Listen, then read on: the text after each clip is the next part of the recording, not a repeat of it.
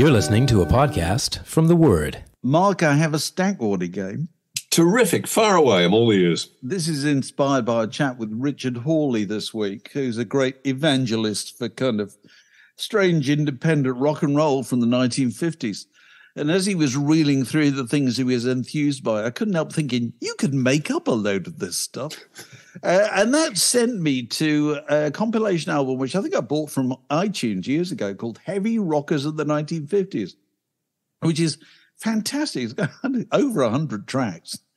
And it's got the obvious stuff like, you know, Bill Haley and Jerry Lee Lewis and Reelin' Rockin' by Chuck Berry. But it's also got a few that are strange enough to have been invented, okay? So I'm going to reel off, I've got in front of me 7 tracks here, okay, from this album. 6 of them are real, and 1 of them I've made up, okay? And you have to identify the one that's made up. Oh. Are you ready? Okay. Yep. The first one is Black Slacks by Joe Bennett and the Sparkle Tones.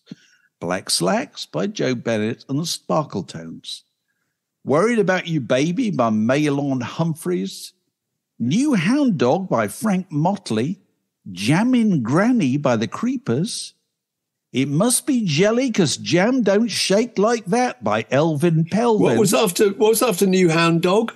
Jammin' Granny by the Creepers. It Must Be Jelly 'Cause Jam Don't Shake Like That by Elvin Pelvin. Knock-Kneed Nelly from Knoxville by Bill Haley. And Skinny Minnie Shimmy by Lattie Moore. Which one of those 7 was invented by yours truly?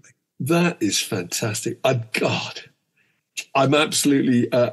it Must Be Jelly is a possible, I think. Jammin' Granny, also... They're all possible, Dave. They all sound absolutely ludicrous. I don't think it's Black Slacks. I don't think it's Worried About You Baby, because that's just... It doesn't sound like you've put any great effort into making that one up. It's not New Hound Dog, definitely. I'm coming round to think it's Jammin' Granny. It Must Be Jelly. What was the other part of it? Because Jam Don't Shake Like That by Elvin Pelvin. Elvin Pelvin, that's real, I'm saying. As is Skinny Minnie Shimmy. It's Jammin' Granny. That's the one you made up. I win, you're wrong. Because the one I made up was It Must Be Jelly 'Cause Jam Don't Shake Like That by Elvin Pelvin. Because Elvin Pelvin, as enthusiasts for the Phil Silvers show, the Bill Coe show from the 1950s, will be aware that after Elvis entered the army, whenever that was, late 50s, the Phil Silvers show did an episode where their unit was joined by a rock and roll idol who was called Elvin Pelvin. God, this is coming back to me now. I've been massively fished in. As our old pal Danny Kelly used to say, I'm literally on the riverbank doing sit-ups. Doing sit-ups on the bank. I've been fished in. Absolutely. That is brilliant. Yeah. Good work. So talking of lists, we didn't talk about this last week or the week before or whatever. Rolling Stone, for whatever reason, have come up with the list of, what is it, 250 of the best guitarists ever. I know. Already, it's designed to get your goat. And, of course, it does, doesn't it? Well, it's very, you know, I suppose this is the kind of thing that they've done in the past many times, haven't they?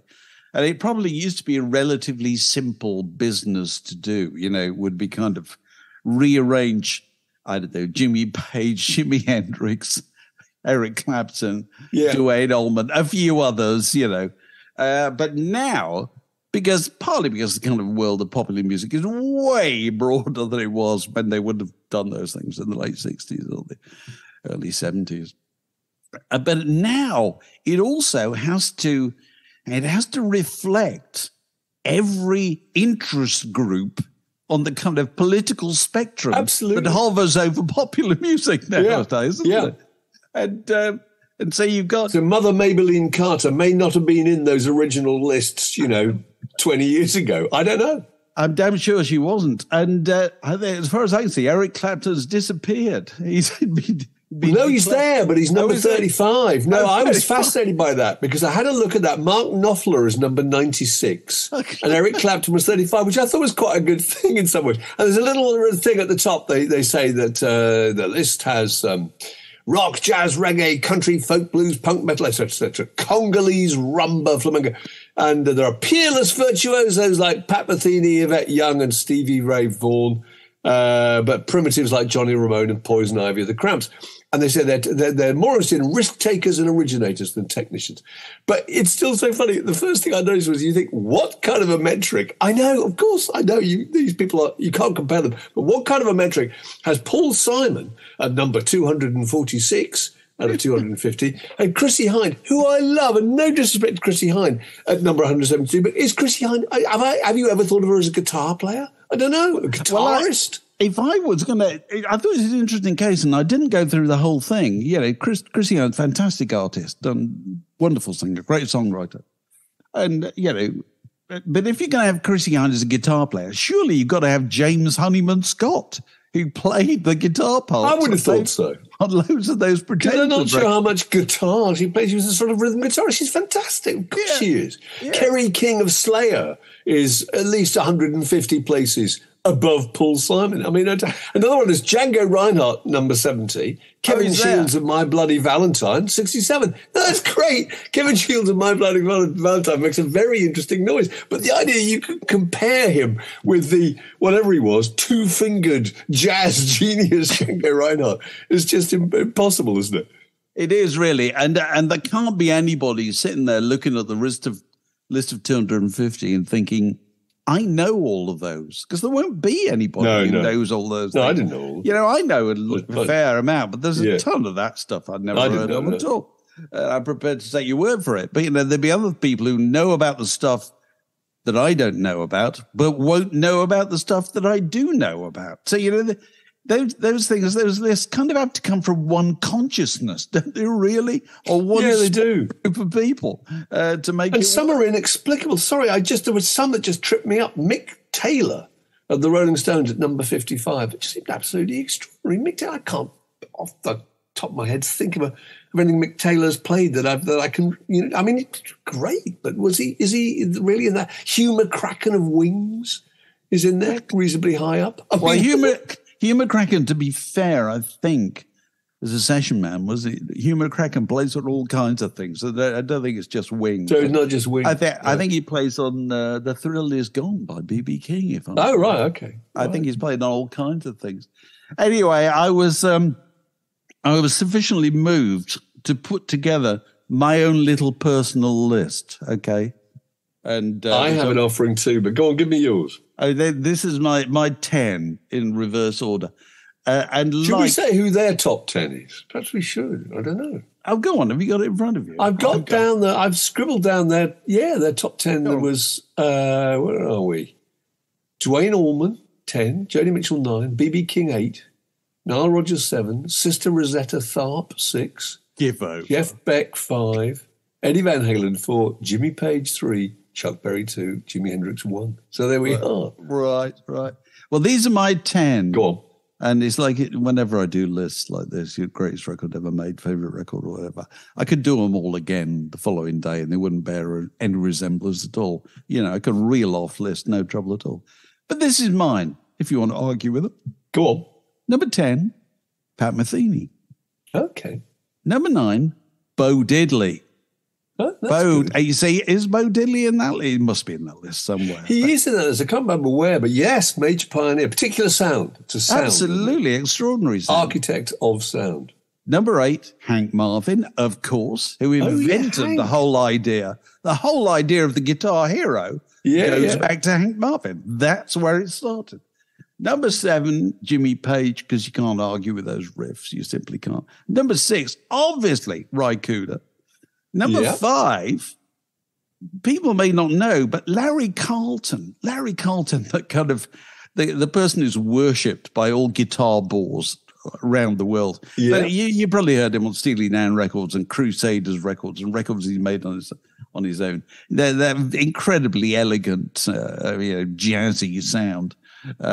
He's on Joni Mitchell's records, isn't he? I think he's on what do you call it? The great Corn Spark and so forth.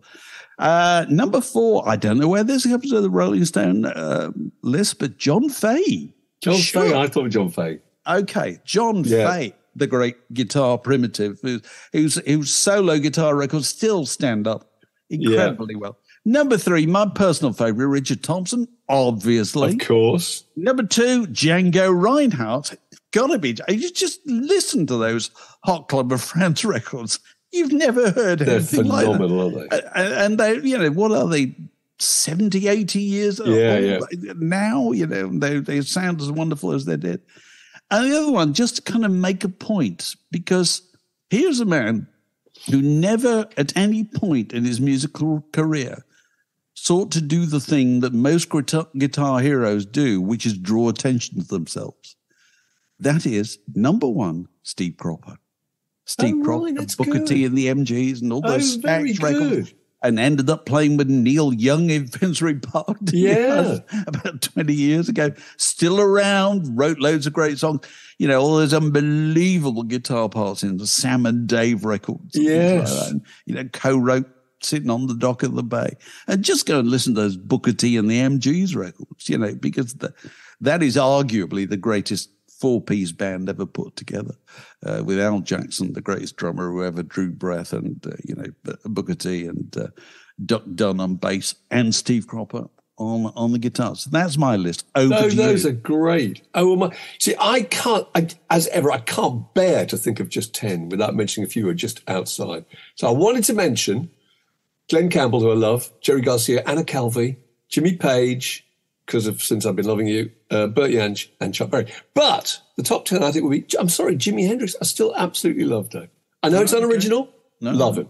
I'm as excited listening to him now as I was when I first heard it. Unbelievable sense of freedom and space, and it's wonderful.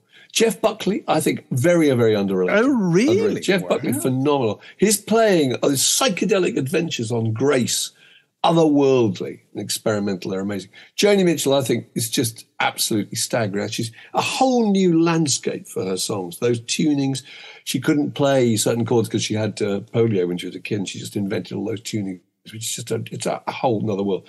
Davy Graham, I'm sorry, I was obsessed with him when I was a kid. Davy Graham's, do you know Folk Blues and Beyond? His versions of My Babe and Ain't Nobody's Business, played as an acoustic trio, and they're just lovely. And those Middle Eastern flavors and just wonderful little quarter tones and jazz. He can't sing, to be honest. He's out of tune, but he's an amazing guitarist.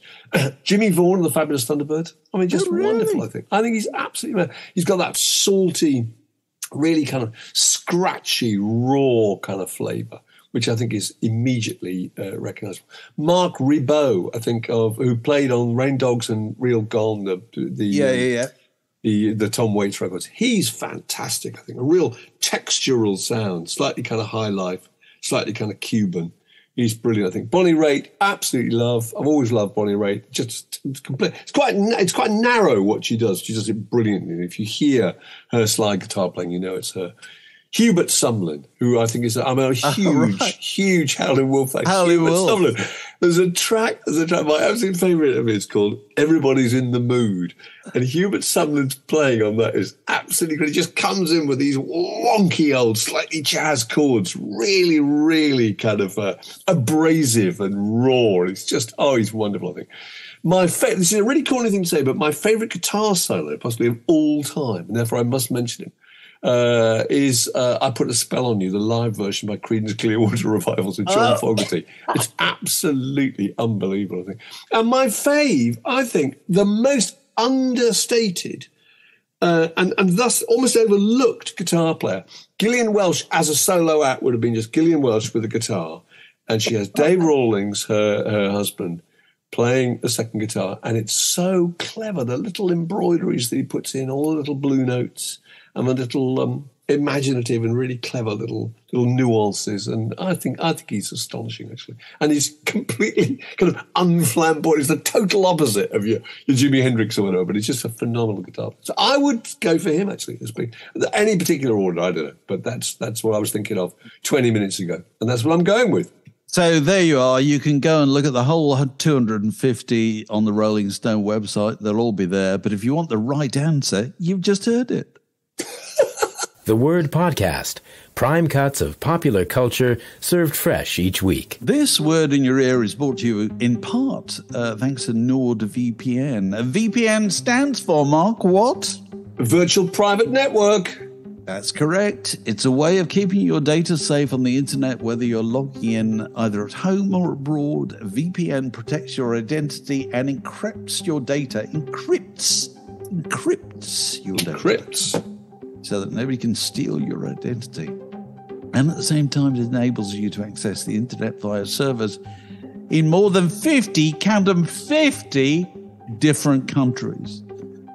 That means you can often sidestep region restrictions and stream movies and TV programs from all around the world. Because the great truth about streaming is the film you want to see is usually streaming in another country.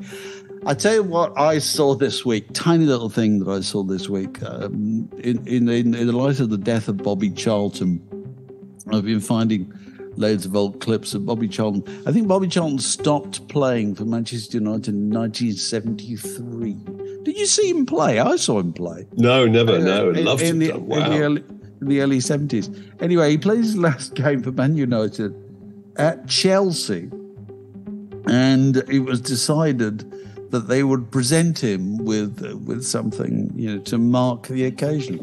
And so he turned on the pitch, and you can find this clip. It's on YouTube. There he is being presented with a silver cigarette box. That's perfect. Oh, that's great. Classic, That's fantastic. A silver cigarette box. And 200 embassy to go with it. Absolutely. That's fantastic. And a large bottle of scotch. That's superb, isn't it?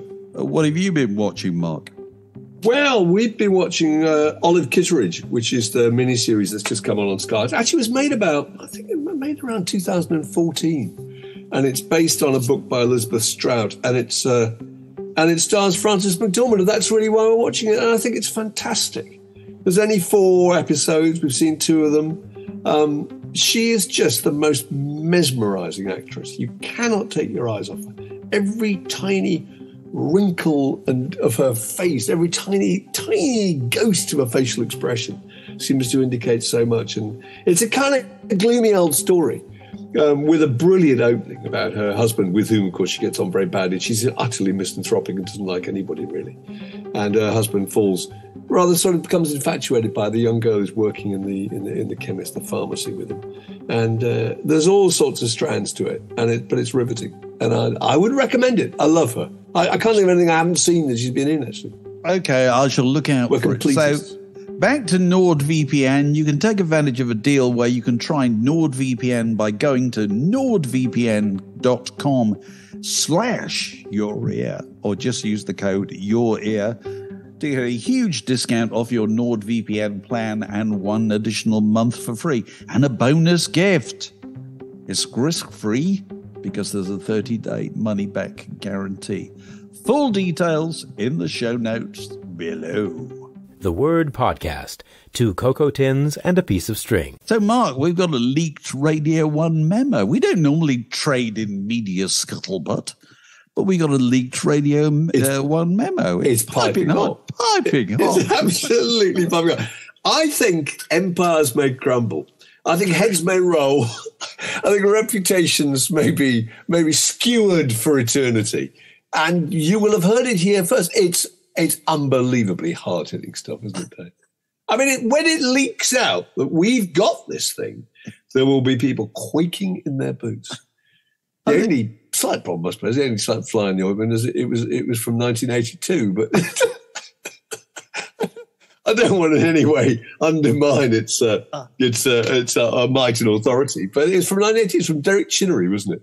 He was the controller of Radio 1 in those days and for many years. And I've had this memo since 1982. I think I was given it by somebody, and it sat in the bottom of a drawer. And I just found it the other day. I thought, my God, it's still there, actually typed out probably involving carbon paper, isn't it? Yeah. Isn't it? You know, it's really old-fashioned memo. Of course, it's from Derek Chinnery, reminding Radio 1 producers and, more to the point, DJs of the things that they are expected to do and the things they are not expected to do. Is that fair enough? Yeah, it is. I was trying to imagine the hollow laughter that would have greeted this. It was circulating those little cubicles where John Walters, John Field's producer, would have been howling with mirth. But that's basically it. Actually, it's funny because I read it. I thought a lot of it would be exactly the same now. But go on, which I've scribbled down a couple of bits I thought were interesting. Go on, tell us. One was it says, "Do not resort to common talk in a pathetic attempt at humour." And that was just a good phrase. Common talk. My God. There was. It says listeners will expect the DJ to be knowledgeable and informed. Wait, what? I thought was really good because I can remember doing standing in for Radio 1, but I don't know, Kid Jensen show and stuff like that, and following at one point DLT, and DLT used to arrive. And I mean, this is no secret. He used to arrive with his box of records, and in between each record was a piece of paper, telling him, pretty much giving him the information about who Tears for Fears were. And who Orange Juice, a little bit about them, and what gigs they were playing in the near future. And occasionally, I think he might even possibly invent the notion that he had attended one of those gigs, where I'm not entirely sure that he had.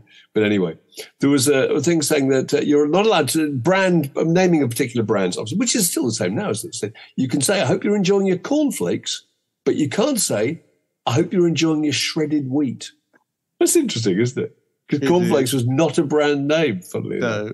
No. It said, one bit says, "A reference to shows, films or concerts is okay, but giving gratuitous praise or personal criticism or advising listeners to go or not to go is not." That is bizarre. But it's not. It's sort of not bizarre at the time, but it's bizarre in retrospect, because if there's one thing the Radio 1 DJs came to pride themselves upon subsequently, was the idea that they were always telling you to go to things. You've got to go and see so-and-so. They're amazing. You know what I mean? Yeah. They're on. This is Radio 1 in the years that followed, started, clearing the decks to spend a week hyping up some tour or some new release from Oasis or U2 or whatever. They were definitely trying to guide the audience, weren't they? Whereas there was a time when that wasn't necessarily regarded as a good thing. No overplugging of personal appearances. That I'm not surprised, because I can remember that so vividly. You always hear your Mike Reeds or whatever would sort of always sign off with "Thanks for listening," and I'll see you in Mole's Club in Bath this evening at 8:00.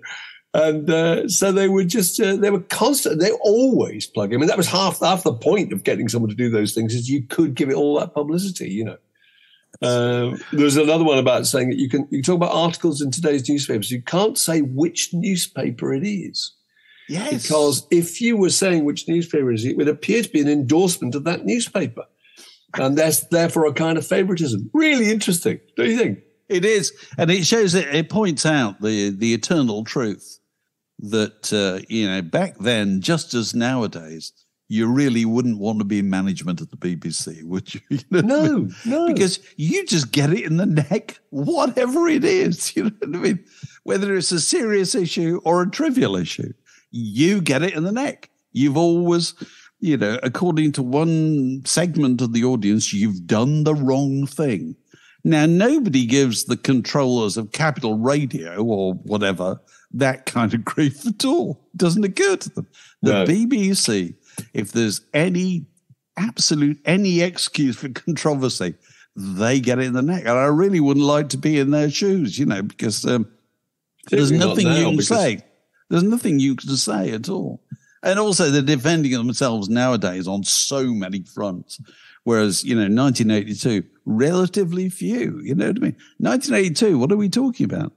Two TV stations, BBC TV stations, and what, four four radio stations and then local radio. And that was your lot, really. There was no Six Music. There was no Five Live. There was no, all that other stuff. There was no iPlayer, all the other ways that you can reach people nowadays. And so it was a relatively simple world. But anyway, so there it is. And it's corking stuff. It is. You curl up in a chair and let the long winter evenings just fly by. This is a junction in the word podcast. It separates that bit from this next bit. One item from the mailbag, if we can call it that, comes from Chuck Lonson in Savannah, Georgia. We were talking last week, I think it was last week, about singers who are good at talking in between songs and whether we regard it as a desirable thing to do or not. And he points out that John Prine was one of the very best I've ever seen. And that's absolutely true, Chuck. John Prine was a masterful, almost like a stand-up comic, but drier than that. And he could spin wonderful stories about his songs. And because his songs all had stories in them themselves, so it just really lent themselves to it. But if you ever hear a John Prine live album, and there are a few, and they're all really good, he tells a story. He tells a wonderful story about how he got the idea for a song. And how he used to sit around the house with his friend, what's the name of him? He used to write songs with. Name's gone. Anyway, he's a very relaxed character. He always leaned everywhere, and he was known as the leaning man from Alabam.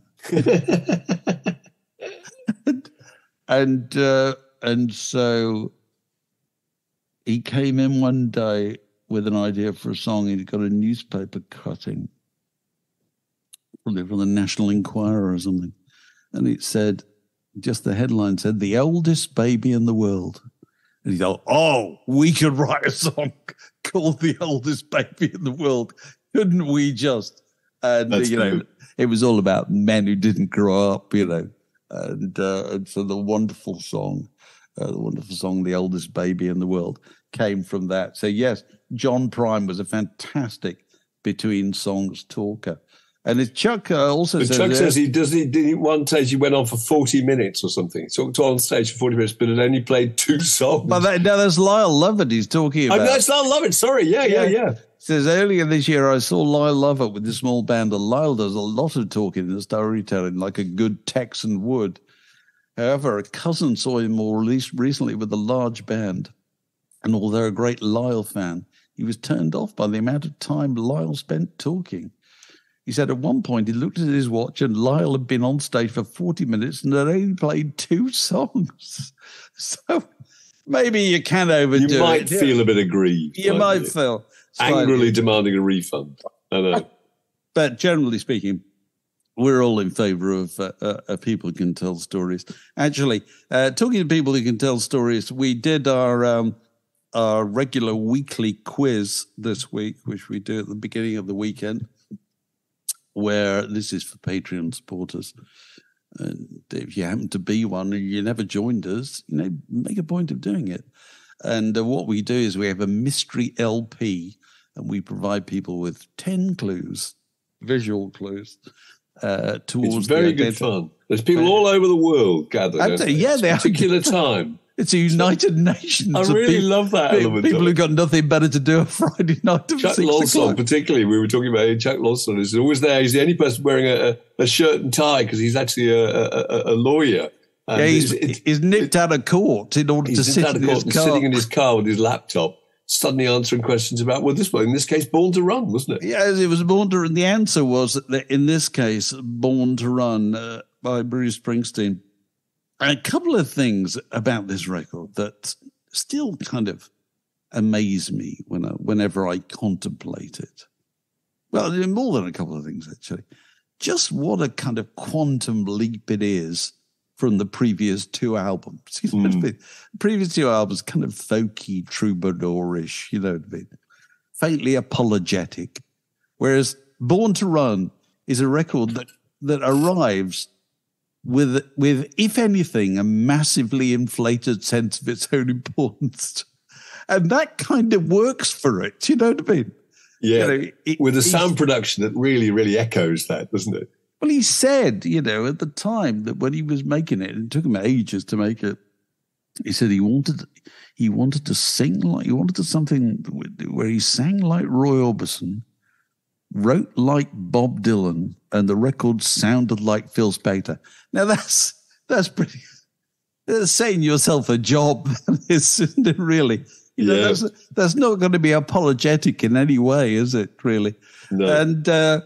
And that extends to the cover image, which of course is Bruce Springsteen and Clarence Clemons kind of leaning on each other. And I still can't get over this, that he had a band, and he had a band with, I don't know, about 6 or 7 members, but he decided, no, the cover picture is going to be just me and the saxophone player. Wouldn't you love to be at the meeting where that was it discussed, or was it simply not announced? discussed? Not discussed at all. Couldn't have been discussed. He just decided. He got the photographer. He told Clarence to come along. Took the pictures. The pictures were absolutely fantastic. And then he decided, no, that's going to be the cover. Now that's balls of steel. That is to tell a band, sorry guys, you're not on the cover. Clarence is, you know, and it's still amazing. No matter how much you must have disagreed with that, you can't really complain too loudly, can you? Absolutely, because your position in that particular lineup, which is, let's be honest, must have been your life, would be somewhat undermined, I would have thought. And so they would have had to go along with it. And also, if ever there was an album cover that the kind of music had to live up to. Yeah. That was the album cover, wasn't it? Really? It was. It was a declaration. Excuse me.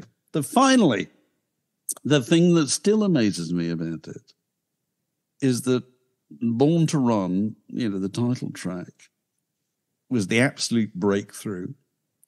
And the thing that makes it a breakthrough is the drumming right from the beginning. It starts with a clatter of drums, you know. And the guy who played the drums on that, Ernest Boone Carter, that is the only Bruce Springsteen record he ever played on. He was in the group, but they were taking so long to do it. He had a family to keep. He had to go off and do something else. So Ernest Boone Carter, and there aren't many great drummers called Ernest, and sadly, that's the only Bruce Springsteen record he ever played on. But if you're going to pick one, that might be the one to pick. You're listening to The Word Podcast, where the time is whenever you want it to be. More correspondence, and we were talking about Radio 1 earlier, so this is perfect. But Gavin Hogg, loyal patron and supporter of this podcast, wrote in about how he'd been in a shop and he bought a blues record, a compilation by a guy called Mike Raven. And we just started a correspondence talking about him. And Mike Raven's story is absolutely phenomenal. And if you look at Mike Raven's Wikipedia site, this is a guy who was there as a Radio 1 DJ for about 3 or 4 years, I think, in 1967 when the station started. But the amazing guy looked like Vincent Price, born in 1924.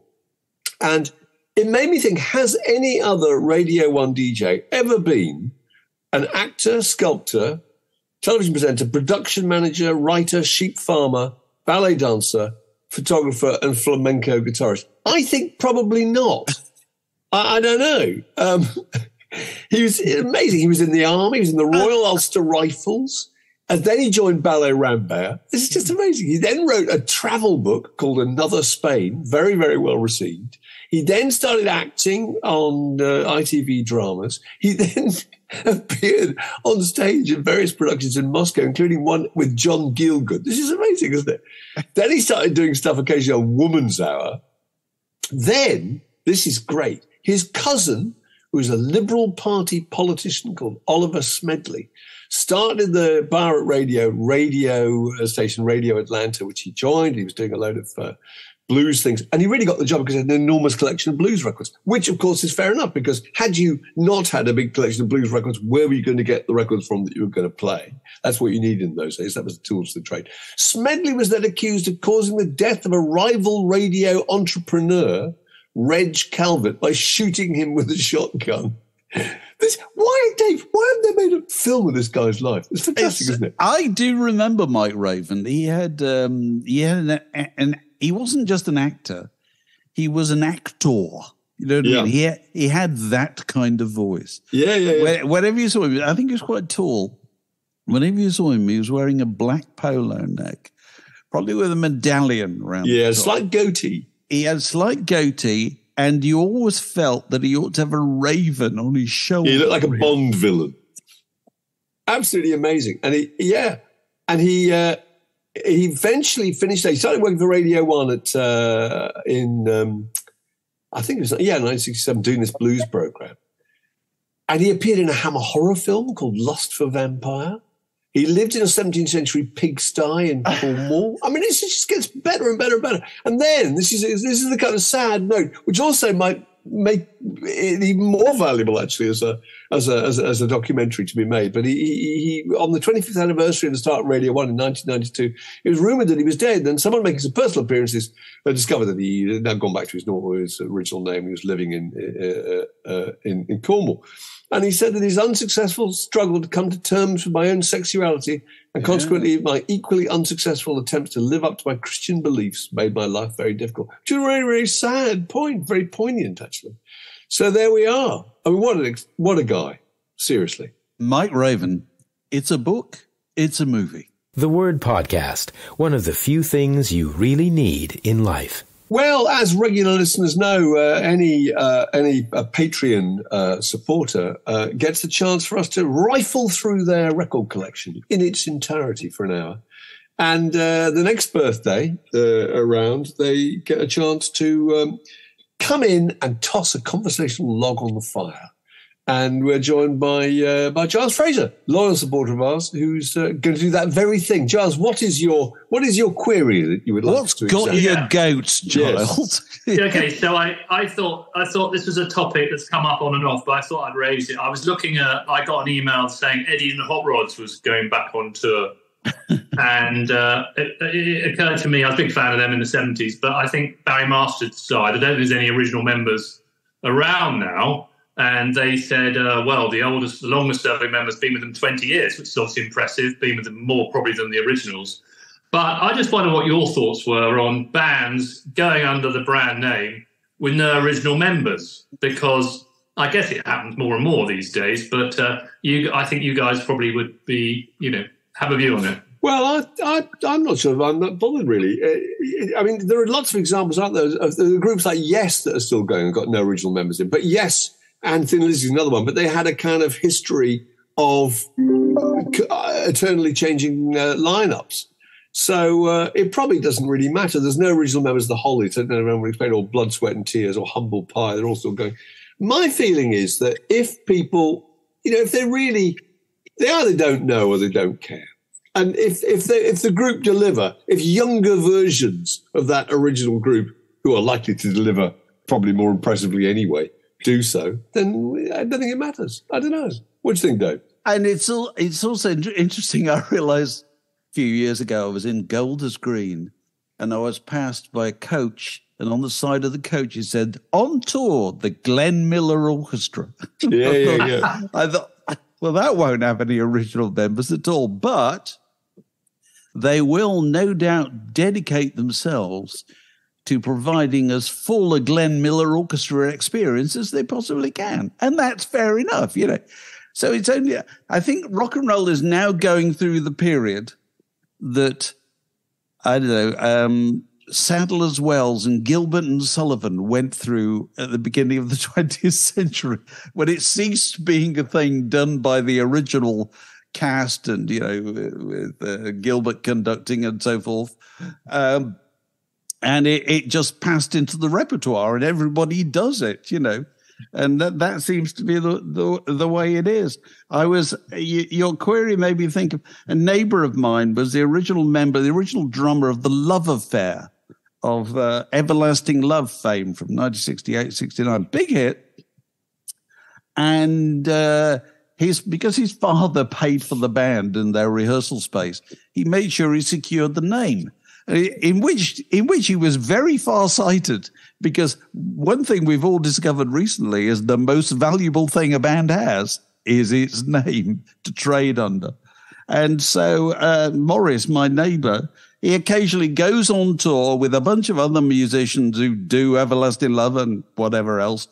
And sometimes he's in the band and sometimes he's not in the band. Sometimes he just licenses the name to keep, the Love Affair brand going out there, And I think it's probably quite legitimate, And if you're calling yourself Eddie and the Hot Rods, you're presumably delivering a slightly better experience than just another R&B band from Canvey Island or wherever you come from. There's a certain expectation in the name, isn't there?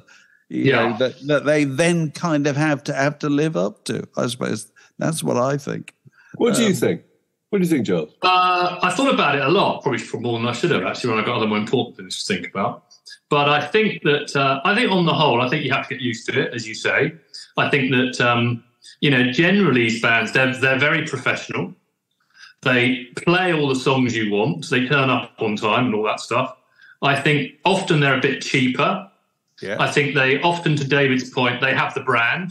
So you get all the sort of imagery that makes you comfortable.